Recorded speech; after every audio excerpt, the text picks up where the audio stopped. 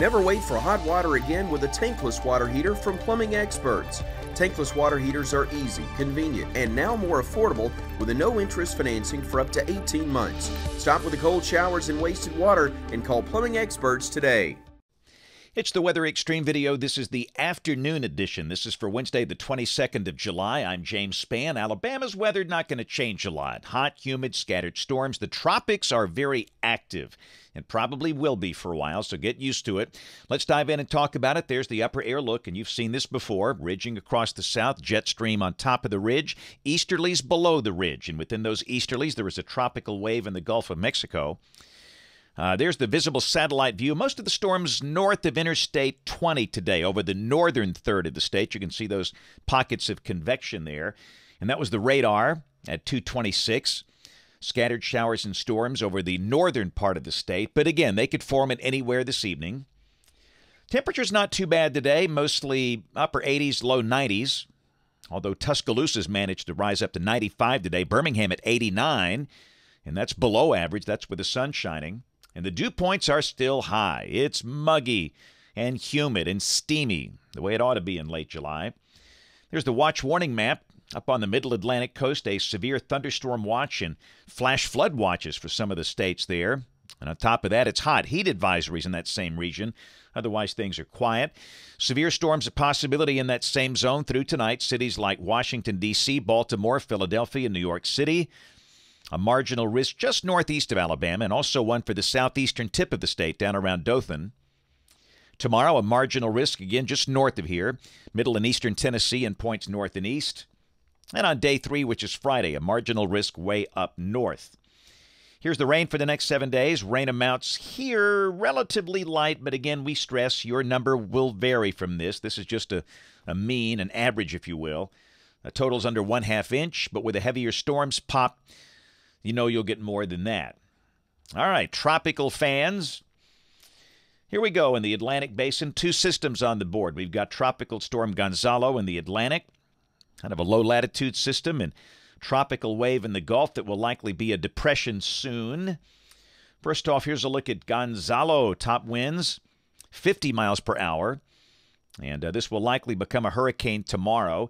Here's the track from the Hurricane Center. They bring it into the Windward Islands Saturday.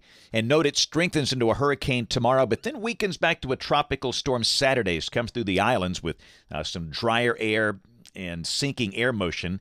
And then it moves up into the Caribbean. And the question is, what happens from there? Well, this is the European ensemble output, and almost all the members bring it up into the Gulf if it survives. And that's, an if. Here's a look at the intensity guidance, and you can see there's a school of thought where it weakens and maybe even dissipates in the Caribbean because of dry air and bone-crushing subsidence. But there's a camp that kind of keeps it as a Category 1 hurricane throughout 132 hours. So, again, really more questions than answers with this thing, but it's a long way out there, just something to watch. Closer to home, Invest 91L. This thing is expected to become Tropical Depression 8 fairly soon. The circulation center is in the Gulf south of Mobile, well south of Mobile. And this will be moving into Texas. The confidence is high. It's just going to be a big rainmaker one way or the other. If it's a depression, a weak storm. Here's a look at the intensity guidance. And again, a number of the models keep it as a depression. Got a few that bring it up to tropical storm strength, but mainly a rainmaker. This is output from the Europeans suggesting parts of South Texas may be receiving over 1 foot of rain from this thing. And they could need that. Sometimes these tropical systems do bring beneficial rain. So at this point, looks like a big rainmaker for the southern half of Texas in about 4 to 8 days. So model fans, here we go. The GFS, the 12Z run, valid at 4 o'clock tomorrow afternoon, ridging across the south, troughing in the west. And tomorrow, like today, hot, muggy, a few storms, low to mid-90s. Same thing on Friday. Saturday, as the weekend begins, just not a lot of change. Highs, I'd say 91 to 94 in most spots. A few pop-up storms around. This is Sunday. Evidence moisture might be a little deeper. But still, it's the same idea. Hot, humid, scattered storms. Next week, not much change on Monday.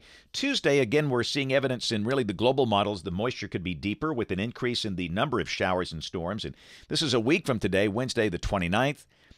of July. Still got a ridge, still humid with scattered, maybe numerous showers and storms. So perhaps Tuesday and Wednesday of next week we'll see an increase in the number of storms with the air aloft a little colder, the air more unstable, and moisture levels higher. Let's go out 10 days. This is Saturday, August 1st. Summer's flying along. Got a northwest flow aloft nearby, and those can be tricky. But again, for now, we'll just roll with the persistence forecast. Rain for Birmingham off the GFS ensemble. The mean, a little over 2 inches. Highs, low to mid-90s. Lows, low to mid-70s into early August. And hot off the presses, the new CPC outlook, July 30th through August 5th, showing temperatures near average or maybe even below average through parts of the Mid-South. And that's a good time of the year for temperatures to be below average. That's it for the Weather Xtreme video this afternoon. We'll have notes on the blog. The next video here by 7 o'clock tomorrow morning. You can catch us this evening on ABC 3340 News at 4, 5, 6, and 10 o'clock. Thanks for watching. Have a great evening, and God bless.